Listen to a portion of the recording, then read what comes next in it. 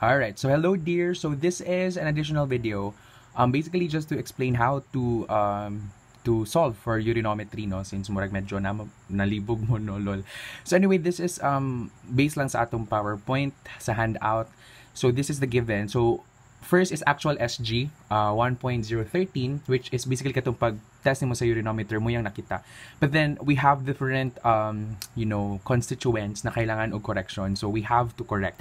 Now for correction, guys, always remember ng order nato is if na ay difference sa temperature ato ng unahon, okay? Then next is dilution, all right? And then finally katong abnormal solutes. Now, if wala abnormal solutes, di of course kutob ra kag dilution. Anara, kung unsay given, basta ang atong order is temperature, dilution, and then finally to abnormal solutes. So we'll start first with the temperature. Nang atong rule sa temperature is for every 3 degrees Celsius, diba? Na difference, we will add or subtract either 0.001. Okay? Now, in this case, a given, the standardization temperature is 20 and your reading temperature or the room temp is at 26 degrees Celsius. So what we do is 26 minus 20, that's equal to 6. Okay? Divided by 3, so therefore 2. Okay? And it times nato nag 0.001. So that's equal to 0.002. Alright? Now, since the reading temperature is higher than the standardization temperature, ato na siyang i-add sa SG. So therefore, atong given SG is 1.013. Ato nang i-add. So 0.002. That's why it's 1.015. Okay? So if wala na other corrections sa dilution ba or sa abnormal solutes, mo stop na ta dire.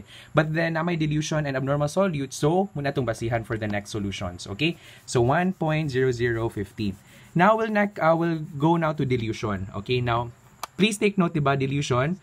Ang formula ana is your sample volume or your urine, diba, over your total volume, which is urine plus your solvent, which is water. Ayan. So that's your total volume. Therefore, ang atong dilution here is urine. Pila man ang urine? 20 ml.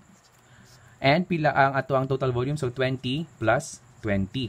So therefore, ang ato ang dilution is 20 over 40 or 1 over 2. Now again, that's dilution. But ang atong kailangan is dilution factor. Now dilution factor is just the reciprocal of your dilution. So therefore, your DF, reciprocal of 1/2, is 2.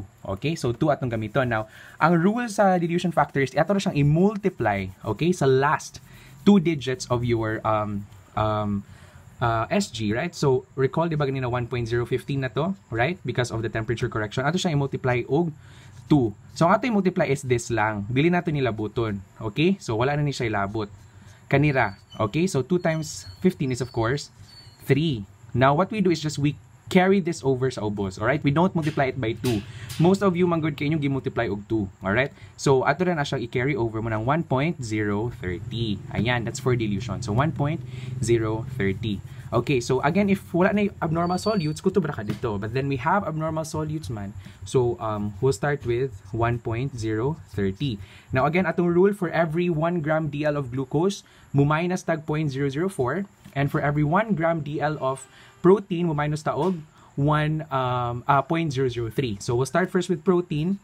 So since na may 1 gram DL, so mo minus taog 0.003. So minus 0.003, that's equal to 1.027. Okay, nya na pa may glucose, so minus 0.004 kay 1 gram per DL raman. So your final SG na gyud is 1. Wag dito. May light. Dito na lang 1.023. Ayan, that's the final SG nimo, 1.023 after all the corrections. Now for the next part, we'll have a similar problem. Okay, all right. Ayan.